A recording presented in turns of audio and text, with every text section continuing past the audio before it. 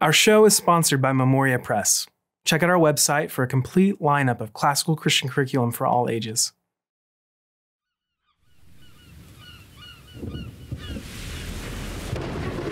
In 47 BC, a promising young Roman statesman set sail for Hispania. He had only recently donned the toga, the Roman sign of manhood, at the age of 16 and taken on ambitious responsibilities. Despite a shipwreck and getting lost deep in enemy territory, he persevered and reached his great-uncle Julius Caesar and fought alongside the self-proclaimed dictator in one of his many conquests as a key ally and courageous warrior. This young man was Gaius Octavius Thurinus, later known in history as the first Roman emperor, Caesar Augustus.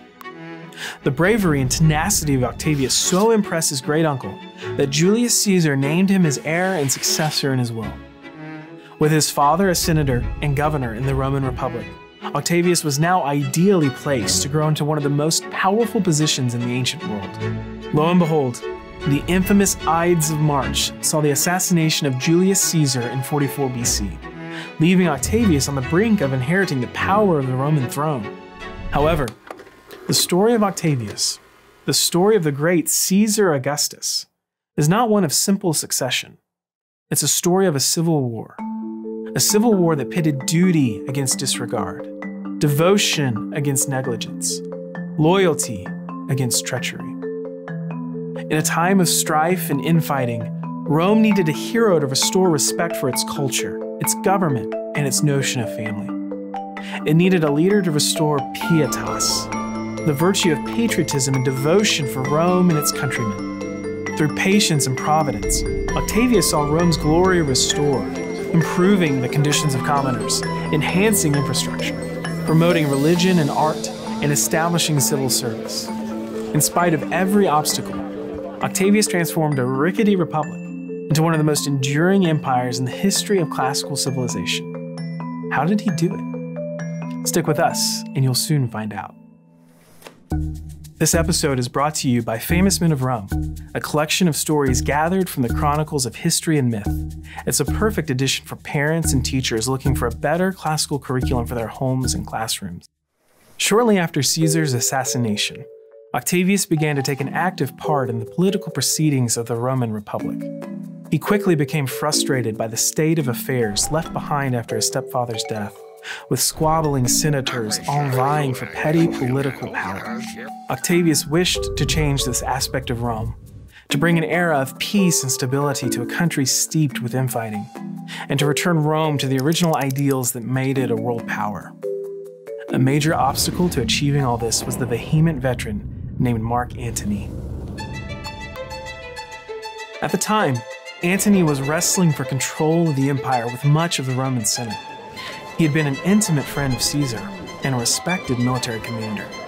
And even though he had obtained a great deal of power, Rome didn't like him very much. As Caesar's right-hand man, Antony's presence served as a living reminder to those in the Senate of the former leader they had assassinated. On top of that, Antony was more interested in his Egyptian engagements, but more on that later. Though the Senate had no plans to kill Antony as they had Caesar, they would do whatever it took to get rid of him. Octavius used this to his advantage and ingratiated himself with much of the Senate and city populace. He celebrated public games and gave both money and property to the common man from his own pockets. Antony was loath to bequeath his friend's legacy to a 19-year-old, so he used what power he had to prevent Octavius from being elected to public office and to block his inheritance from Caesar. This led to a growing resentment in Octavius and a plan to bring about Antony's downfall. Antony was eventually ousted from Rome by the Senate. He was granted parts of Gaul and northern Italy as his province. And despite the obstacles laid down by Antony, Octavius advanced to political offices until he obtained command of an army. With his newfound power, Octavius immediately traveled to northern Italy to confront his rival. The opposing armies began a fierce battle that reddened the northern plains with the blood of soldiers. When the fighting had gone on for some time and neither side emerged the clear victor, Antony retreated to consolidate his forces. Octavius, meanwhile, returned to Rome with the prestige and experience necessary to be seen as Caesar's successor. However, Octavius was not the Augustus we know just yet. Octavius had established himself as a force to be reckoned with. This is true. But Antony remained at large with powerful resources at his command. Rather than choose to charge out and attack Antony head-on, once again, Octavius decided for a different approach that signaled his growth in forethought. He reached out to Antony, feigning friendship, and proposed to unite their forces along with another general called Lepidus. The three men agreed to a plan by which they would hunt down Caesar's assassins and rule the Roman territories together. This government was called the Second Triumvirate. Antony was given the east, Lepidus the south, and Octavius the west, placing Octavius closest to the Roman capital. After defeating Brutus and his rebel army in Greece, the triumvirs each settled into their roles managing the Roman provinces. Antony married the sister of Octavius, endeavoring to formally reconcile the relationship, while Octavius maintained a close eye on his fellow triumvirs, waiting to see if Lepidus or Antony would give him cause to take power for the good of Rome. Soon enough, Lepidus became unsatisfied with his amount of authority and attempted a revolt in Sicily. Unfortunately for him, Lepidus lacked the loyalty of his soldiers and was soundly defeated. Octavius showed mercy to Lepidus by allowing him to retain a lower public office, and showed mercy to his soldiers by granting land to many who fought in Sicily. But while Octavius was distracted by dilemmas at home, Antony was creating a far bigger one abroad. As ruler of the East, Antony had been wooing the famous Queen of Egypt, Cleopatra, for some time. This posed a problem. As you'll remember, Antony was married to the sister of Octavius, and an affair with a foreign ruler would give Octavius and the Roman Senate good reason to expel Antony from the triumvirate. Furthermore, Octavius managed to produce documents that found Antony delegating large sections of Roman territory to Cleopatra's rule, while also using Egypt as a source of supplies and funds for a future war against Octavius. This was undeniable treason, both against the family of Octavius and Rome itself. And it's important to remember that family, in addition to piety, was one of the pillars that Rome was built on. Octavius cherished these foundations and embodied this notion of family and loyalty, both through military defense of his country and the lavish sums he had committed to the adornment of Rome. Antony embodied the exact opposite, siding with a foreign ruler and committing a public extramarital affair, proving to Rome who the true protector of Pietas actually was.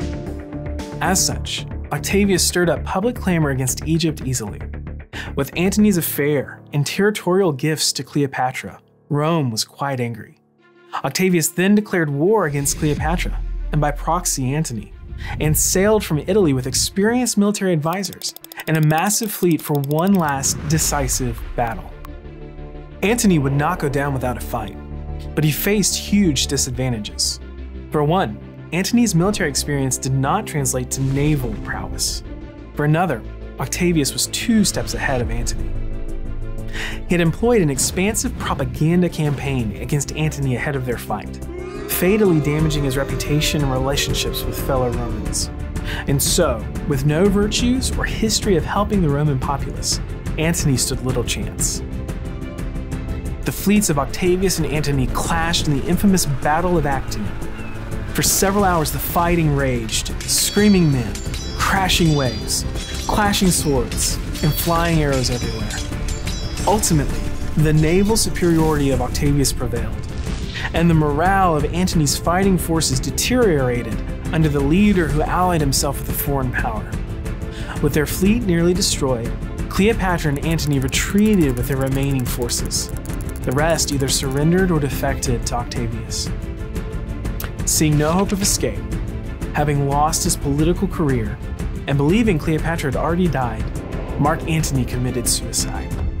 Cleopatra followed suit soon after, ending the Ptolemaic dynasty and surrendering Egypt to Roman imperial rule. Octavius would continue to fight for several years in different parts of the Roman territories to strike down any remaining opposition. But he had at last arrived at the inheritance he had fought for since he first donned a toga. He was in command of the most powerful army in the world. He was supported by most of the Roman government, and he was greatly loved by the Roman people for all his military success. The only question was, what next? Octavius first named himself a mere consul, rather than an emperor, and started reforming his battle-worn country slowly. He secured his military rule by seizing captured Egyptian treasures and using it to pay his soldiers instead of filling his coffers, an act that secured the bonds of loyalty. He instituted a landmark building program, improving and beautifying the city of Rome with temples and forums devoted to the gods, cementing the heritage and ideals of Roman values in the hearts and minds of the people.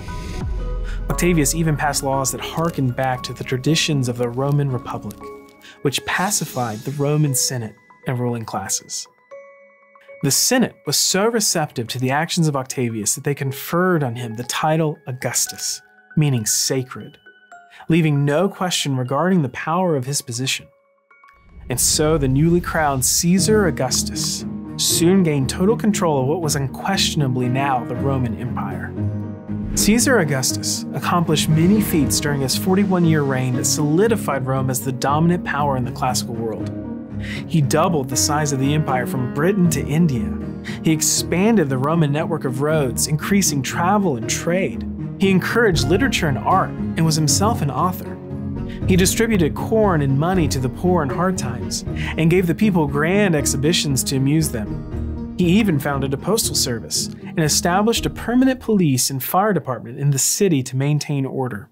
Through all of this, Augustus proved his patriotic veneration of Rome, his Pietas, by reviving the ancient culture that built Rome in the first place. And though we ourselves cannot imagine fighting ancient battles or ruling archaic kingdoms, we can understand the ideas of devotion, loyalty, and family. Octavius grappled with many problems in his youth.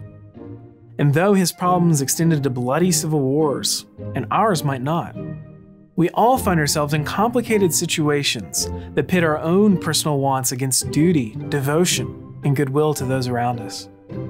In the end, allowing oneself to learn from those who both succeeded and failed, to protect the virtue of pietas in the past, might just make our future a little more united. Caesar Augustus died in AD 14, his empire secured and his people content. Most historians agree that the strong and stable rule of Augustus is the primary reason for the Pax Romana, or Roman peace, that began with his reign and lasted for 200 years. This time period was a golden age of order, prosperity, and expansion that far outdid the success of the Roman Republic. Among his last thoughts are words that solidify his intention and desire as leader of Rome. I found Rome a city of clay. I leave it to you of marble.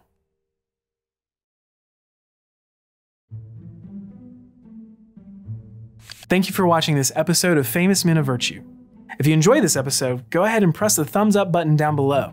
And if you'd like to learn more about Augustus and characters like him, check out Famous Men of Rome right now from Memoria Press.